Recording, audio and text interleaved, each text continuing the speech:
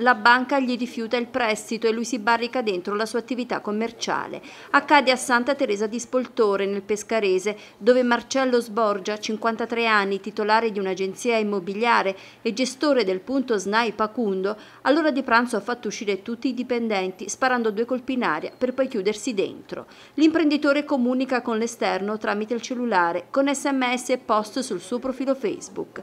Questa mattina ha scritto: «Oggi sarà una giornata particolarmente, puntini di sospensione e poi vediamo». Marcello Sborgia è molto conosciuto a Spoltore. L'imprenditore è uno degli indagati nell'ambito dell'inchiesta relativa all'urbanistica, agli accordi di programma e ai rifiuti al comune di Spoltore.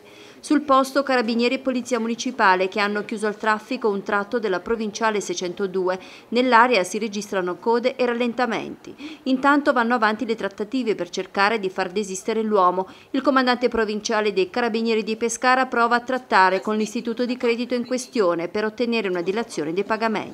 E Sborgia continua a scrivere. In un post spiega le motivazioni del suo gesto: «Sto facendo una battaglia contro una banca che ci ha tolto la possibilità di poter onorare gli impegni presi», si legge nel post, «e sto facendo una battaglia per proteggere i miei clienti, cioè quelli che hanno acquistato casa da noi».